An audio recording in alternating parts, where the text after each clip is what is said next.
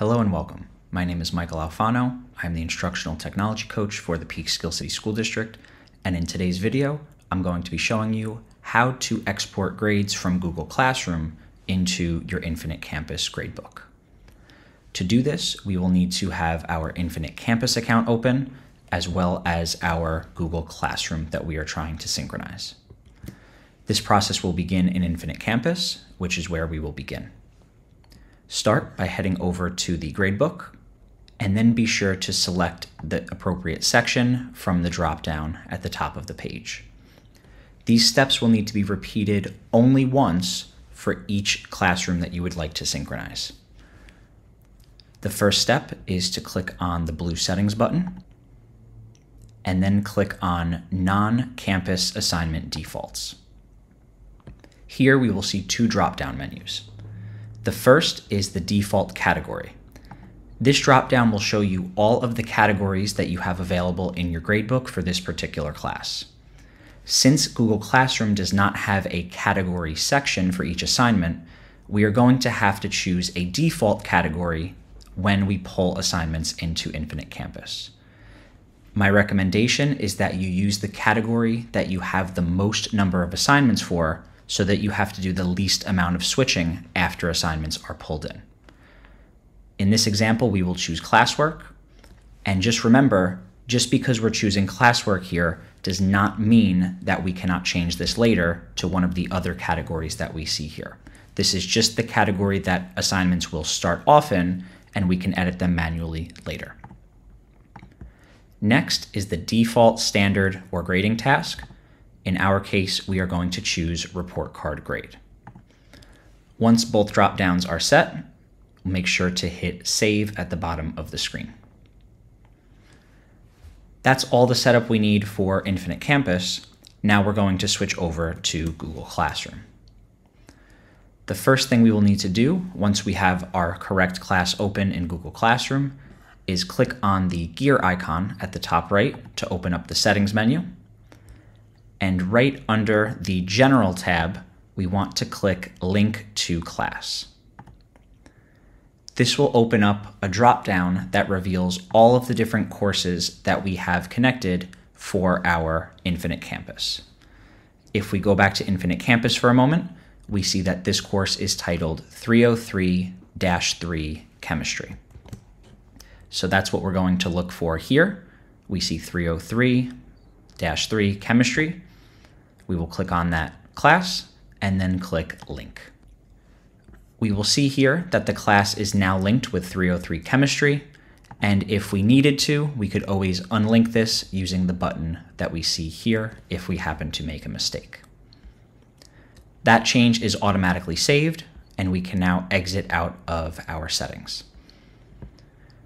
That's it for the setup of linking our Google Classroom with our Infinite Campus classroom. Next, we'll take a look at exporting grades. To do this, we will click on the Grades tab, and you'll see that we do receive a pop-up letting us know that there is a new SIS export button.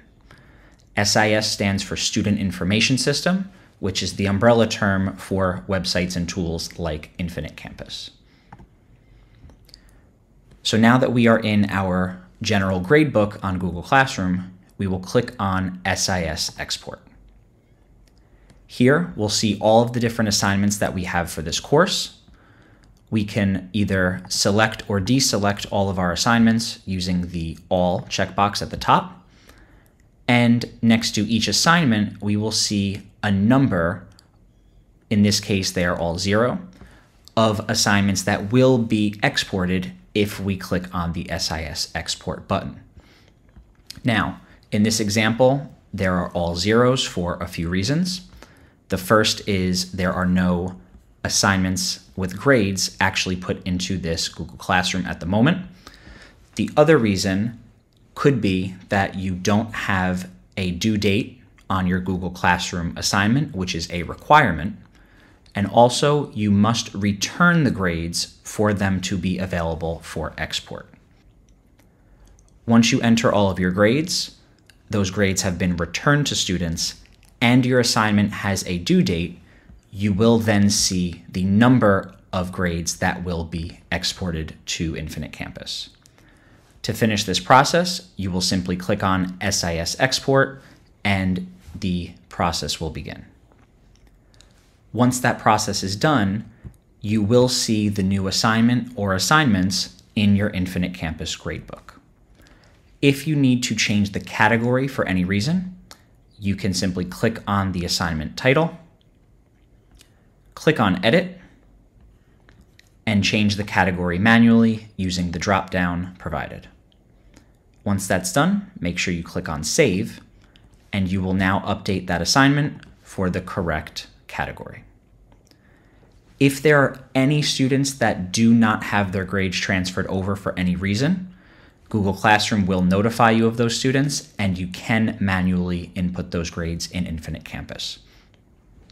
A few other quick notes about this process. If you update a student's grade in Google Classroom and wish to then re-export, you can do that at any time.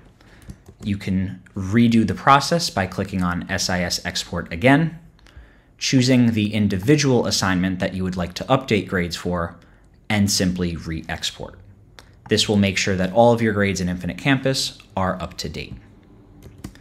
Some other things to remember are that this is a one-way sync. So if I were to update a grade in Infinite Campus and then I try to synchronize, that grade will not move into Google Classroom. So this is a one-way sync from Google Classroom over to Infinite Campus. I hope you found this video helpful. If you have any questions, please feel free to email me. I hope you have a great day. Thank you so much for watching.